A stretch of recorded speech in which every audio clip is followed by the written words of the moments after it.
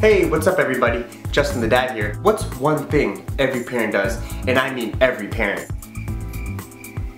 Anything? Feed our children, of course. Last time I checked, most of us have 2 hands.